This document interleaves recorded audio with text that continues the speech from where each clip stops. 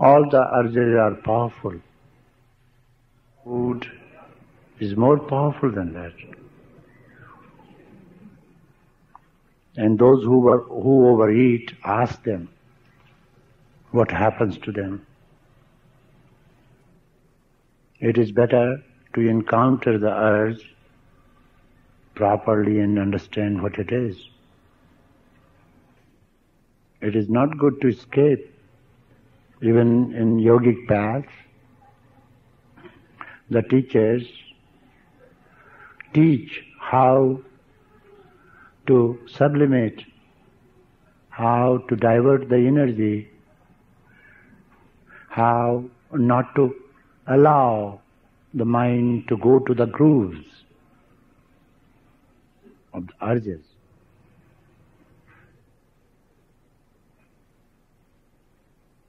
Let's try to understand it, and instead of making it a sort of taboo,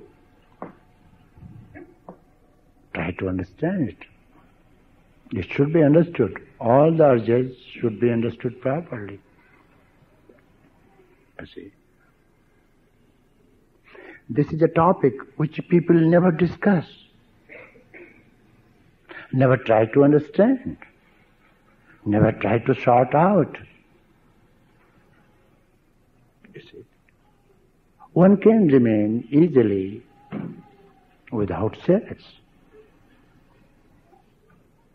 You see, that can be suppressed, that can be repressed, but that's not good either, to be very frank. One should try to understand that urge. Exactly when you understand something about food, something about sleep, something about self-preservation. The most powerful urge is not sex. Most powerful urge is sense of self-preservation. You want to preserve yourself. That's why you are afraid that you cannot preserve it.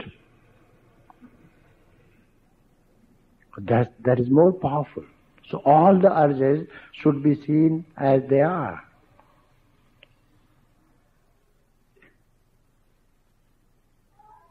Why sex only? Why do you give so much importance to sexual act? It has some reason.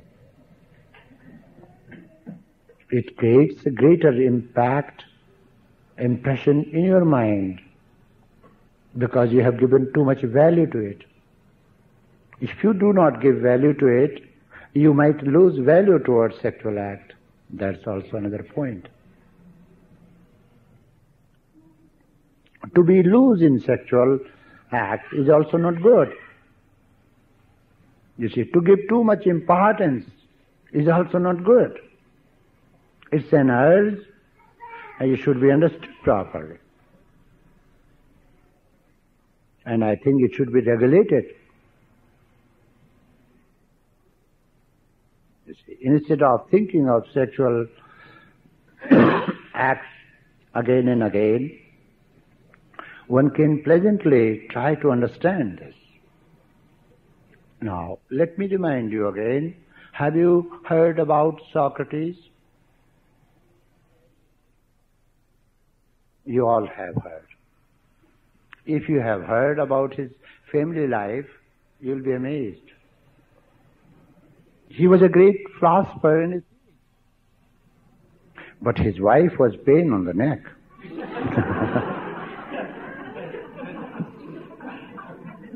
Not that she was a bad woman, no. When the intellectuals and philosophers do not pay attention towards a particular side, they invite trouble. She was actually a discipline to him. So one day he was philosophizing some vital issues of life. So she came and she wanted to talk to him, and there was no response. So she brought a bucketful of water and poured over his head. You know what did he say? Instead of losing his temper, He said, it's not true that thundering clouds do not rain. They rain, he said. So the writer says thundering clouds do not rain. This is not true. They rain. So she was like a thundering cloud all the time nagging him. So one day she practically demonstrated pouring water over his head. He took it lightly. You should learn to arrange all your urges. There are only 4 basic urges, which are the fountains of many, many streams you call emotions. You can put all the emotions in categories and try to understand them properly. Otherwise, emotional havoc or emotional flood can control whole life, mislead, direct. And your whole life is, you find, in a different direction.